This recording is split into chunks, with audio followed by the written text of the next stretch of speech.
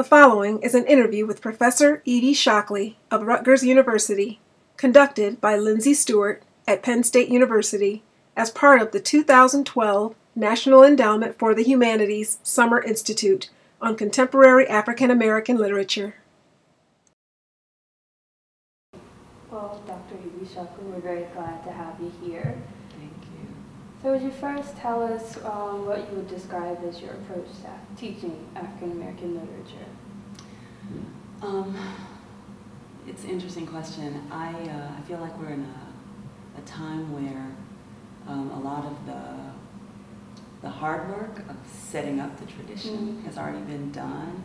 And so I would say actually my approach to teaching African American literature as a tradition is to disrupt and trouble some of the kind of narratives of what the tradition is that have been established, not because that work wasn't important or because it was wrong per se, but because even within a new field or a newer field, one that's it's self-disrupting a narrative about what American literature is.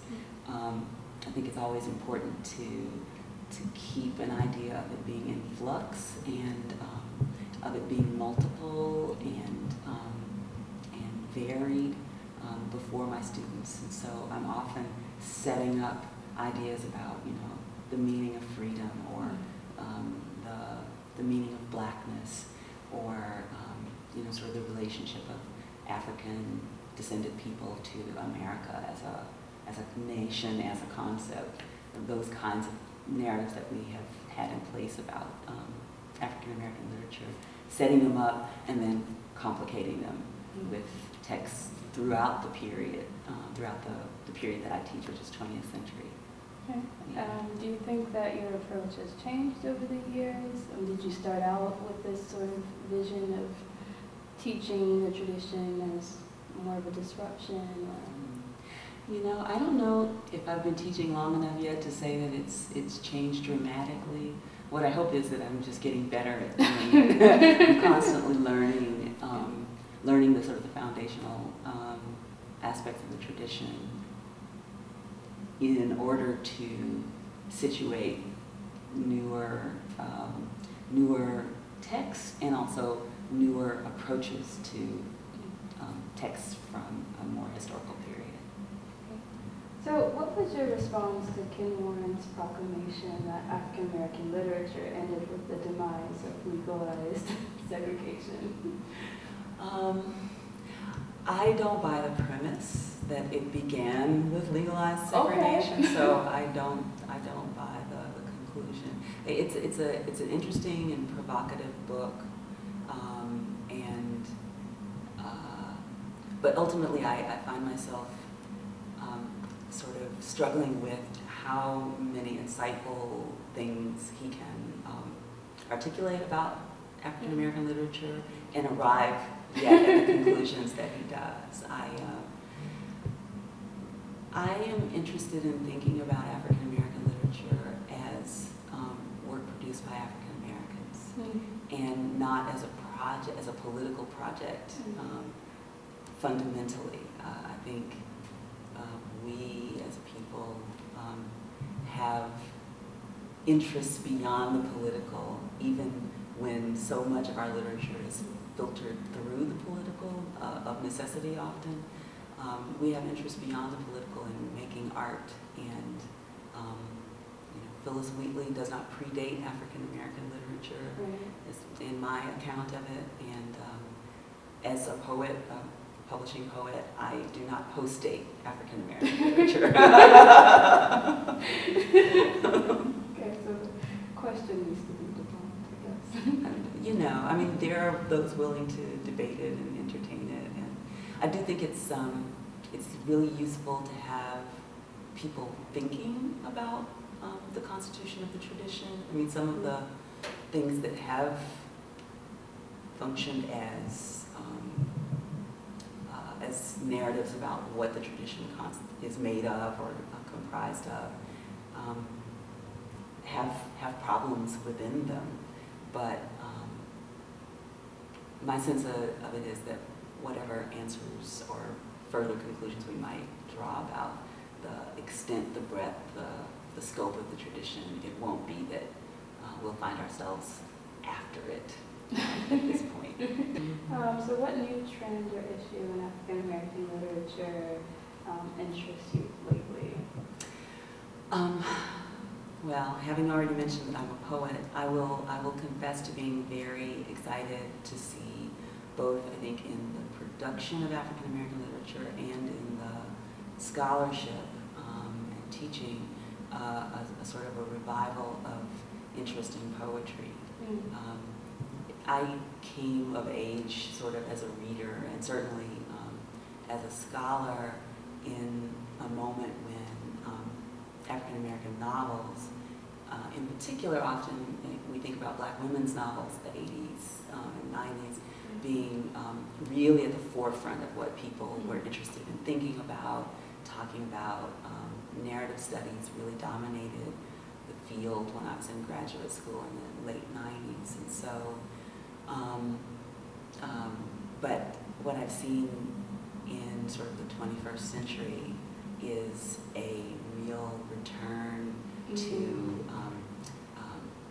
interest in poetry that comes a lot from students who are also who are gaining interest in it outside the academy initially through slams, through spoken word, you know, deaf poetry on TV and so forth, and encountering poetry in creative writing classes as well, and some of that that interest is starting to shape what scholars are working on and the popularity of classes in African American poetry in particular. So just carrying on with your interest and stuff going on now and kind of poetry movement that's going on, how important do you think it is to teach contemporary popular literature, including graphic novels, urban, street, or hip-hop literature? No, that's interesting. I think it's important for scholars of African American literature to teach whatever they're doing research in. So I want the full breadth of what scholars are pursuing to be available at some level to the classes in undergraduate and graduate levels. You know, that said, I don't myself often teach the contemporary sort of urban fiction, although, you know, I would say I would be more likely to teach versions of poetry that correspond to those. Often the poetry that is contemporary, popular, sort of extra academy, doesn't have some of the same problems that I personally have as a reader with gangster lit, street lit, that kind of thing. So it's probably an easier thing for me to embrace as a teacher on the poetry side.